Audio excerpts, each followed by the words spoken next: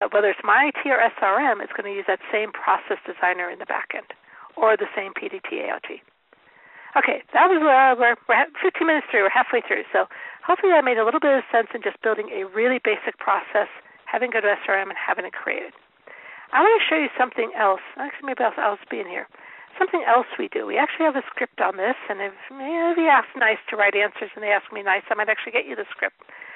This script is saying, based on the number of incidents that come in, if there's more than 3, create a problem. Now, how many times have we been asked to do this? And the standard BMC answer is there's really not a good way to do that. We prefer to have problems created manually based upon somebody seeing some common incidents.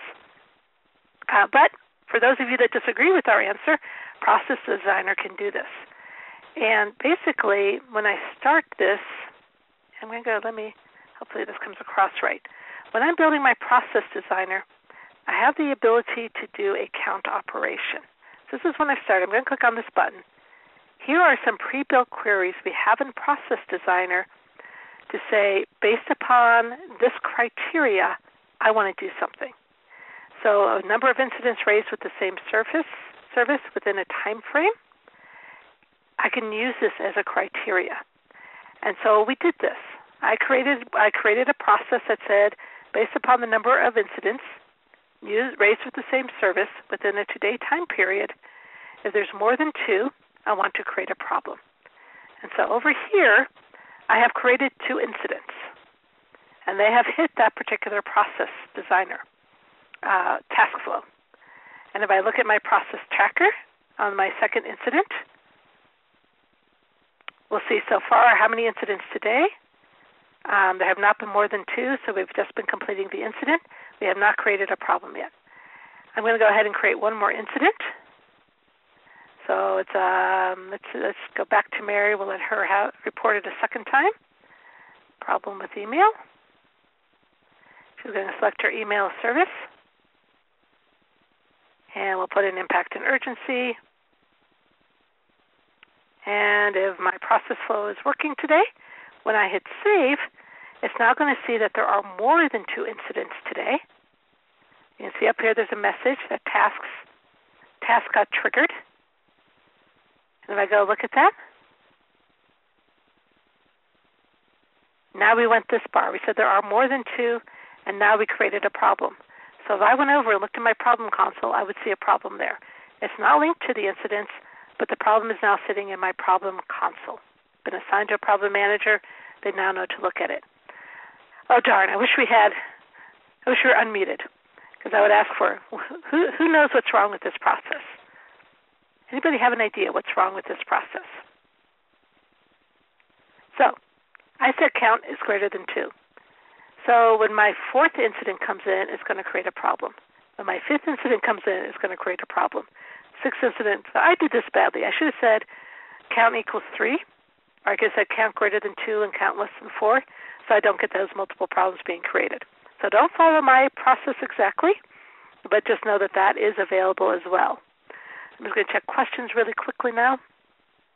Is Process Designer to be used by the business? Sure. Absolutely. It might even be easier for the business than fighting with PDTs and AOTs and trying to figure out the templates that they have to drag over. Oh, wait, the template's not exposed. Oh, wait, the field's not exposed. So actually, I would guess business people would find Process Designer easier to use than the AOTs and the PDTs. I've also heard, I haven't done this myself, but I've heard our professional service people say there have been some very complicated processes that they could not have done just using PDTs and AOTs. They needed to use Process Designer for. So it's a tool for the business, but it's also a tool for intense development. Is a designed workflow creating remedy objects behind it? The remedy, it's not, so Process Designer has its own set of active filter links and stuff.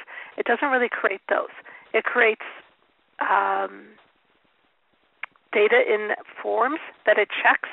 So like, for example, if you do an approval loop, waiting for an approval, it puts that data into forms, and it has workflow to check those until the approvals are set.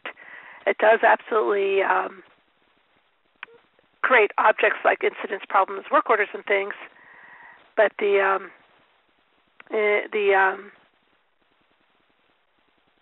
it doesn't need to, I guess I would say it doesn't need to create business rules because it has its business rules and it's using data to drive that, which is really nice.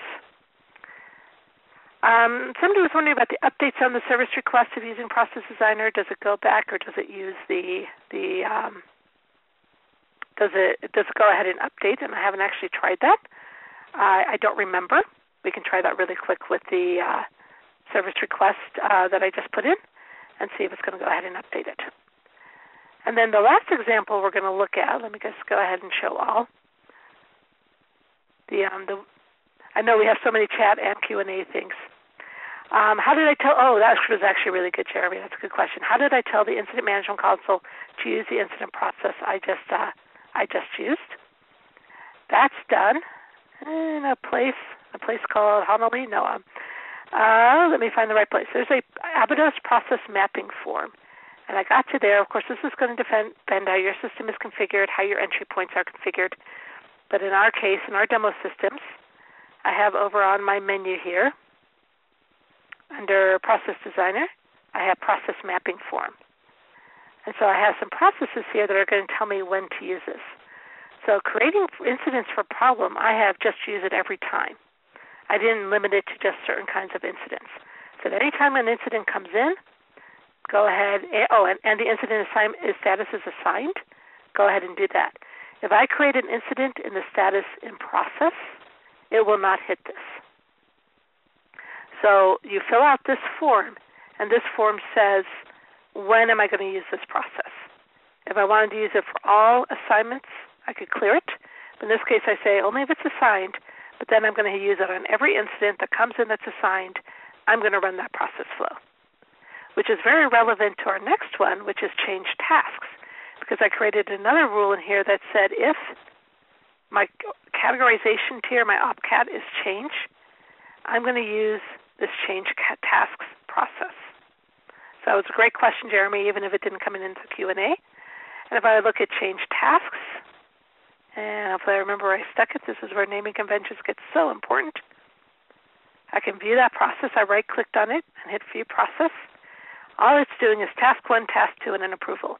So I did this for a customer who wanted approvals and tasks. I didn't want to have to redo the approval engine to tie it to tasks.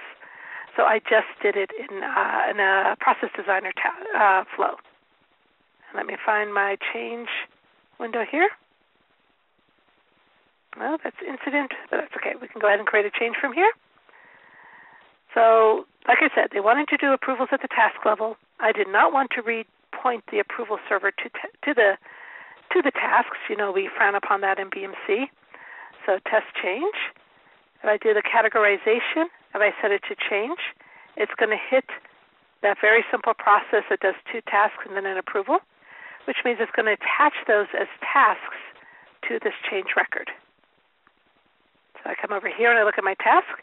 I have task 1, task 2, and an approval task. Could you have done this through task templates and group task templates and done it through, having your change template auto-attach tasks? Absolutely.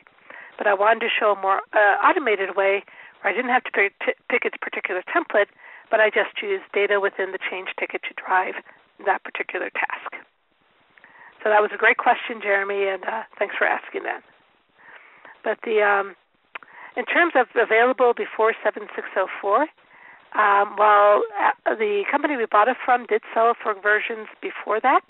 In the BMC world, we're now only supporting 7604 and above. As we've repackaged and re-released it, we aren't releasing the older version anymore. So it is strictly in terms of the newer. And again, we were going to go back and see if that incident, we have a couple minutes here though. Let me see if I can get back to my incident console. Let me see if I can open this up and what happens. So I think the question was, as this moves through the process, if I get this resolved, will it automatically update the status out in Service Request Management? And I just don't remember. Somebody thinks it doesn't. Done. Monitoring.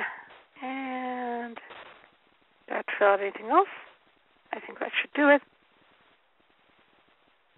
So it's in resolve status. And does that change out here? If I go look at open and draft statuses again, still showing up there. Yeah, so I'm going to look at all, just make sure I'm refreshing my view.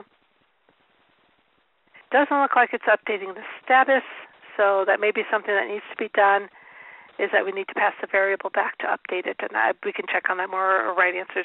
We can follow up on that after the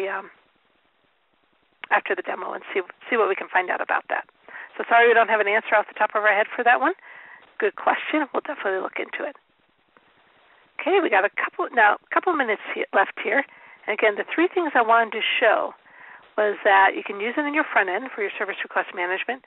You can have it kick off automatically, like that incident to problem scenario where it just happened, and based upon 3 incidents, I didn't have to do anything. And then you can use it in change to actually attach tasks to that change. So that may be a way to get some process flow done.